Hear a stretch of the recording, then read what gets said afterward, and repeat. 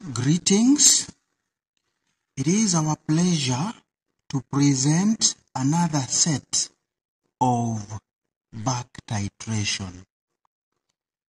Welcome to back titration set 3, because we realized that most of our students still get confused when dealing with this type of titration.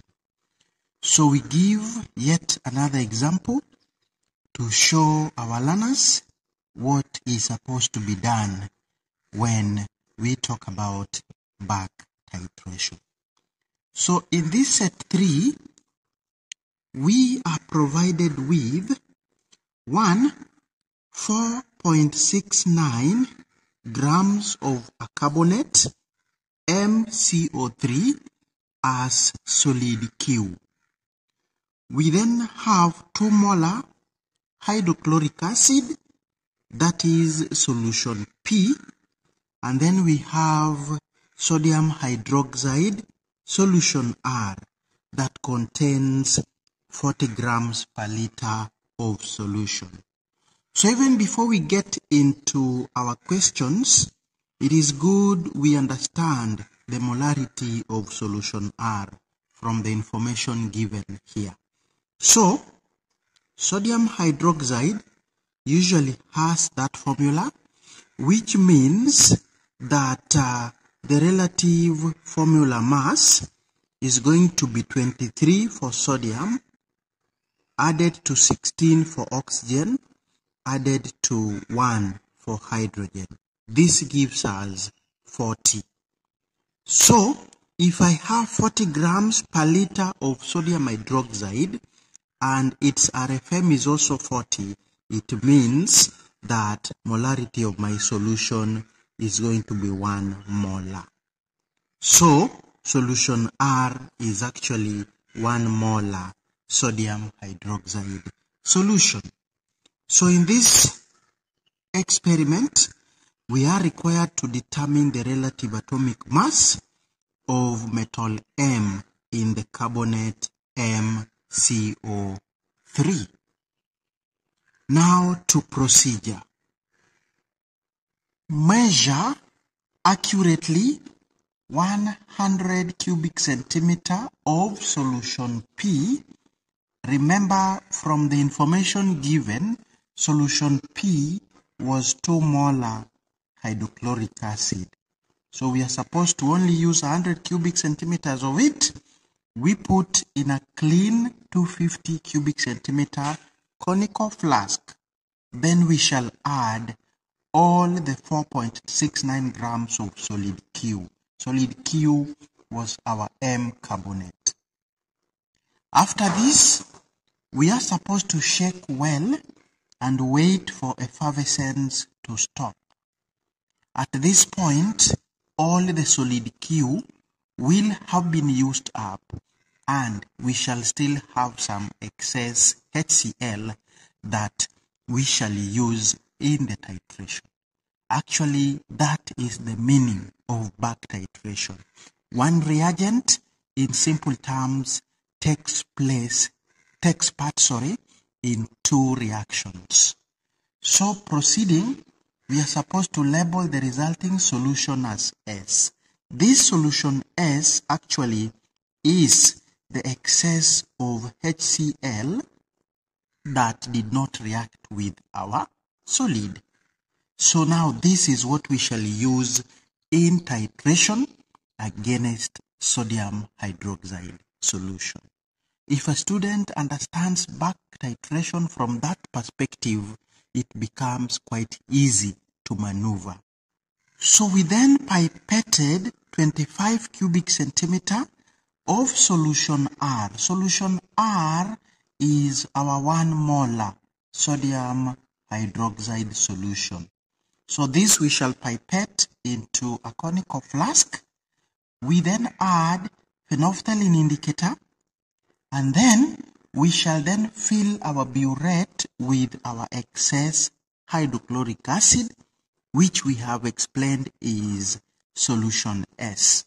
and then this we shall titrate against R until end point. So record your results in the table below, and then we shall repeat the procedure 2 more times to be able to fill table 1.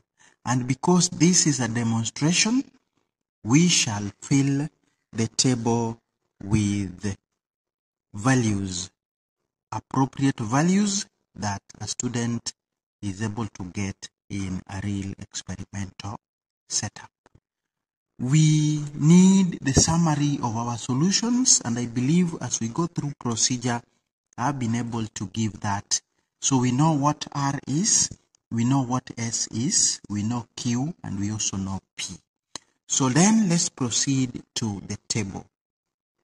So here is our table, and for purposes of demonstration, we shall fill the table together.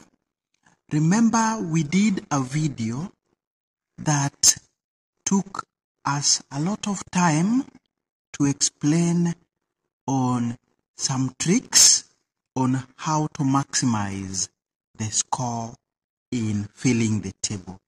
So for our case, I'll assume that the initial burette reading for my first experiment was 0.0 cubic centimeters.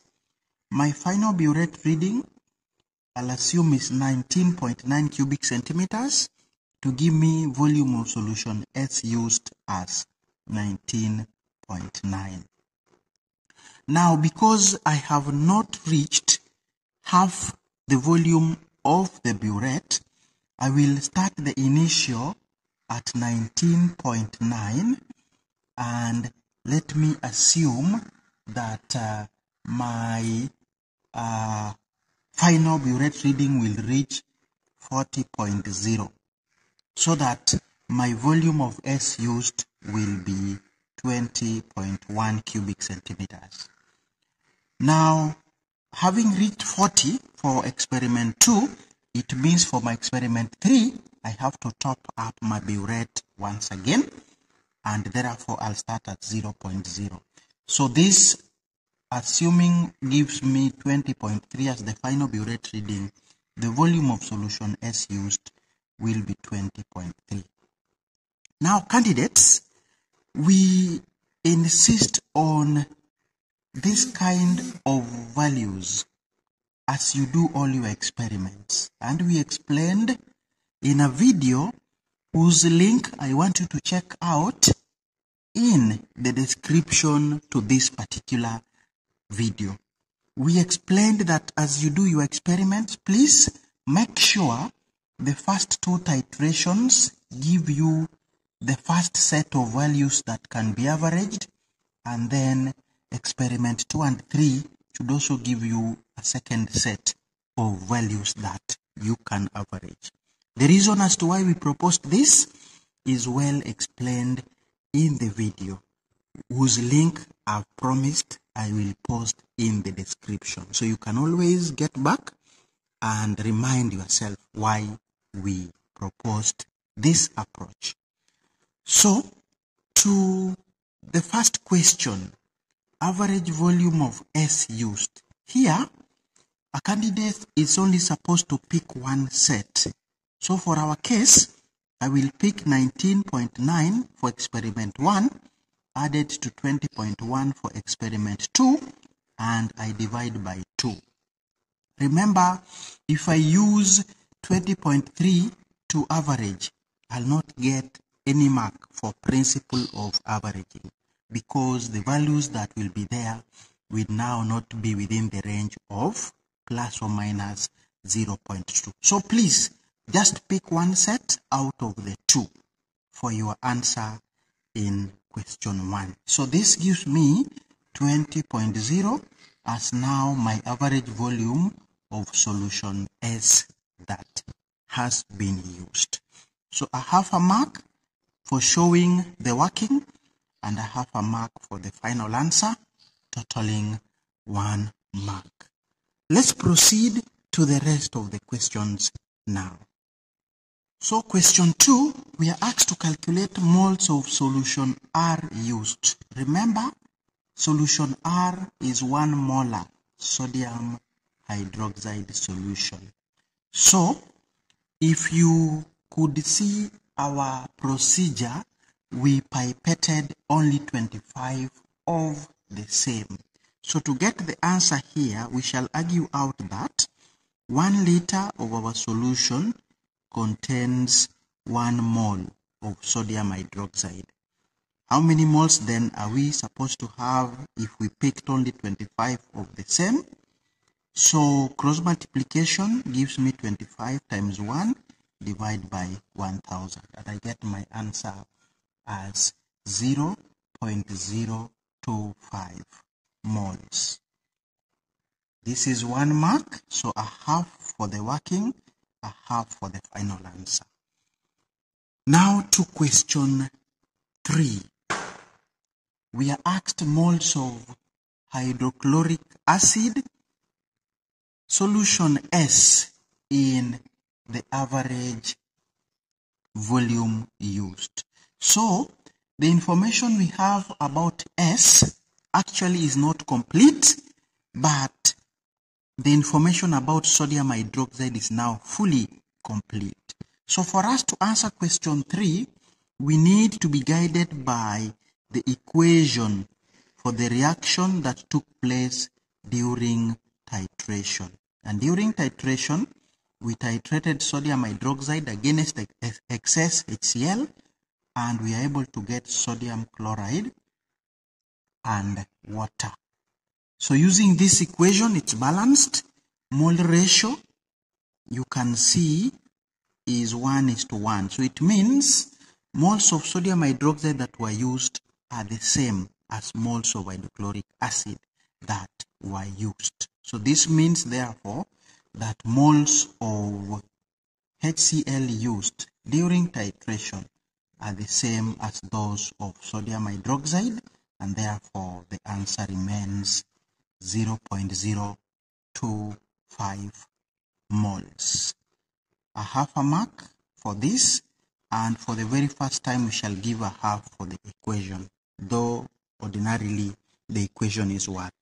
1 mark. To question number 4. Moles of hydrochloric acid solution S in 100 cubic centimeters of solution. So in our previous question, we have found moles of hydrochloric acid used to be 0.025. The volume we used here was the one that we calculated as our average volume in question 1. And if you remember, we got it as 20. So to answer this question, we need to argue out that if 20 cubic centimeters, which we used as our average volume for solution S, contained 0.025 moles. Now, in 100 cubic centimeters, how many moles are we going to have? So cross multiplication gives 100 multiplied by 0.025, then we divide by 20. And the answer we get here is 0.125 moles. For 1 mark, a half for the working, a half for the final answer. Now, we move on to question number 5. Moles of hydrochloric acid in the original solution P. Remember, solution P was 2 molar, but we only picked 100 of it to react with our MCO3. So this is a very easy question to get. In 1 liter of solution, we have 2 moles of hydrochloric acid, but we only used 100. So this one, if you do cross multiplication, you have 100 multiplied by 2 divided by 1000, and we get 0.2 moles as those of P that were originally present in 100 cubic centimeters. So a half again for final answer, a half for the working. Now, the next question, moles of solution P that reacted with the carbonate. So here, it's all about understanding what goes on in a back titration experiment. We took 0.2 moles of P, we put in our M carbonate, and then during titration, we only used 0.125 moles. So it means the difference between these 2 moles is actually the number of moles of solution P that reacted with our carbonate. So the answer here is simply original minus the moles that were used during titration. So the answer here now becomes 0.075 moles. Again, a half a mark for the answer, a half for the subtraction. To number 7, moles of M carbonate that reacted. Here, we have to write the equation for the reaction between our carbonate and hydrochloric acid.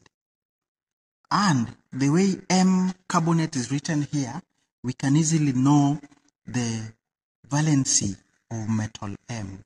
It is 2, so M chloride will be MCl2. And because it's a carbonate, we shall get carbon dioxide and water as well. Then we balance with a 2 on HCl. So this equation shows that moles of carbonate to moles of hydrochloric acid, the ratio is 1:2. So if moles of hydrochloric acid are 0.075, we shall simply divide by 2 to get moles of M carbonate. And this gives me 0.0375 moles. Let's finally look at the last question, which is asking us the relative formula mass of M carbonate. And from here we shall then be able to get the relative atomic mass of metal M. Relative formula mass of our carbonate MCO3. So the number of moles we've gotten is 0.0375. This one is the equivalent of 4.69 grams that we used initially. So to get the relative formula mass, we need to get the mass of 1 mole. And this we get by multiplying 1 by 4.69, and then we divide by 0.0375. This gives us 125. Remember, relative formula mass should not have any unit. Finally, to get relative atomic mass of M, we shall equate MCO3 to 125. So M will now be 125. From it, I'll subtract 12 for carbon, and 3 oxygens will be 48. So this is 125 minus 60, and the answer, the relative atomic mass of M, becomes 65. For the hallmarks, so we shall give a half for the working there, a half for the answer, a half for the relation, and finally a half for the RAM of M. Candidates, we've come to the end of that video where we are again reinforcing the understanding of back titration. Thanks for watching.